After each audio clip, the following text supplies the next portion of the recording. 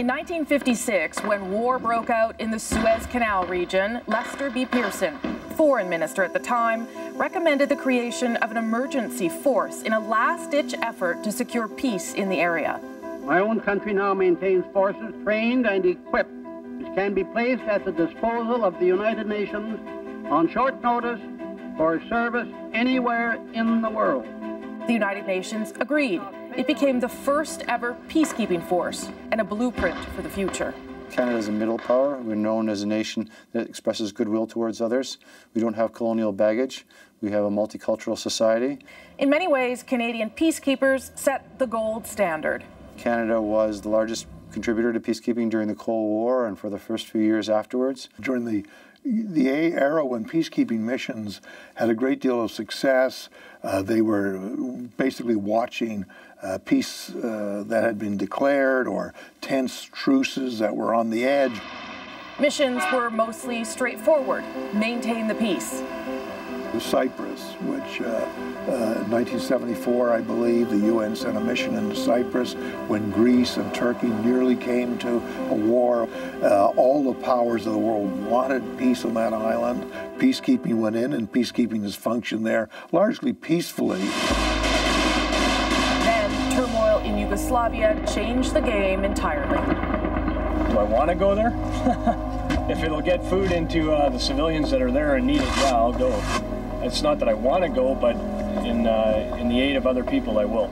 Contrast that with the peacekeeping that happened after the fall of communism in 1991, where you had the former Yugoslavia, for instance. Peace missions were sent in and very quickly evolved into desperate attempts to prevent mass civil war, genocide, terror attacks, and really became combat situations.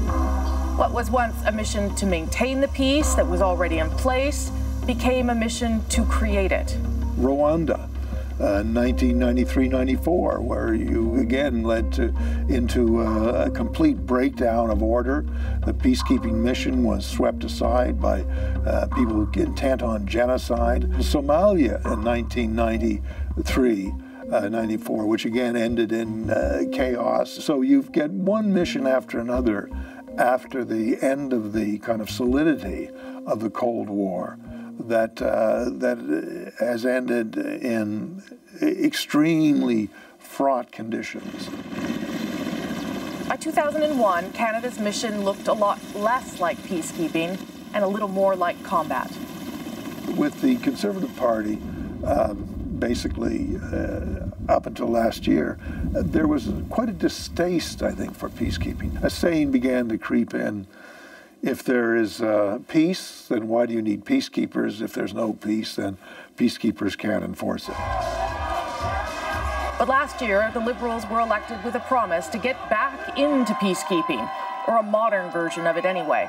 Our troops, our development workers, our diplomats are extraordinarily valuable on the world stage, and we're always being asked to do more. It's part self-interest and part national pride, and a certain sense that we'll probably do a good job of it. But these kinds of missions may be much different than those of the past. The missions are more dangerous.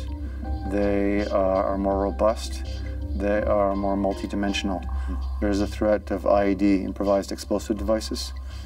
These can happen similarly as in Afghanistan, on the road, or going into a market, or booby-trapped areas.